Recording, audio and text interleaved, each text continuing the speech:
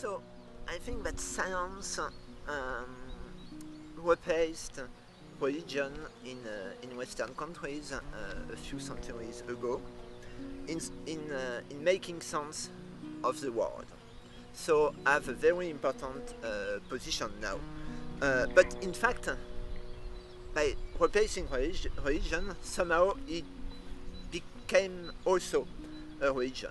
So I think that we are more or less in a situation where science is a religion. So it is why it is so difficult to criticize science, because it is not only a taboo, but it is a sacrilege, exactly as you can have sacrilege in any religion.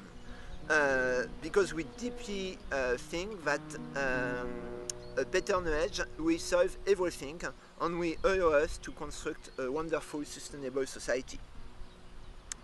So clearly, research creates less damage directly than corporations.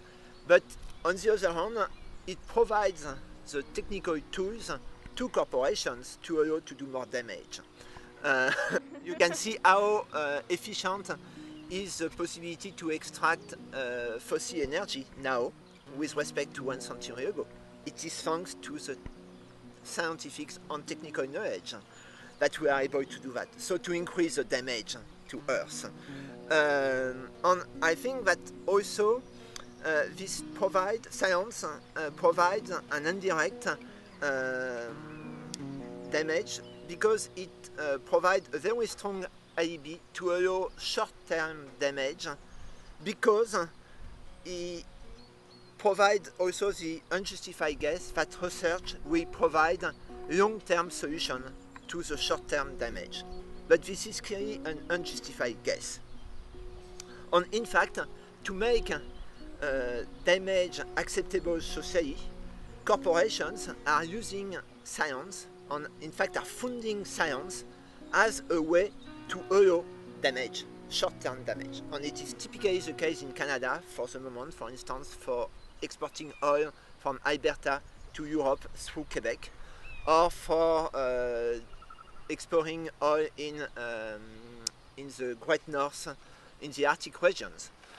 So they are currently funding science as a political argument to allow damage.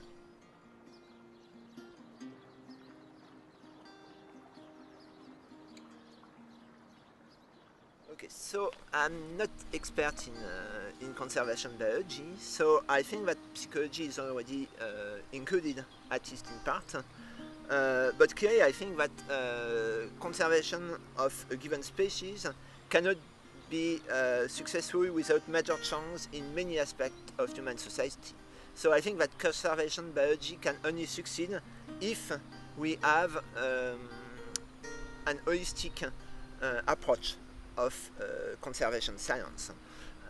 So I think that it is not completely unknown, but I think we should put much more emphasis on this aspect, that's on the technical aspect.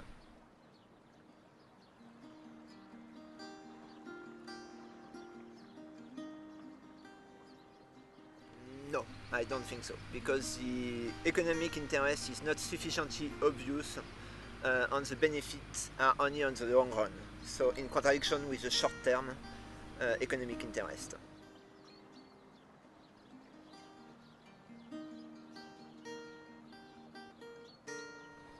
I think nothing. I tried to do that since many years, and I was able to reduce my personal environmental footprint, but unable to decrease my scientific footprint. And in fact, I do increase my scientific footprint.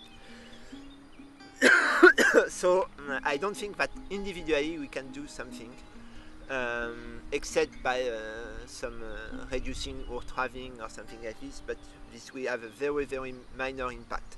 So I think really we need a global solution.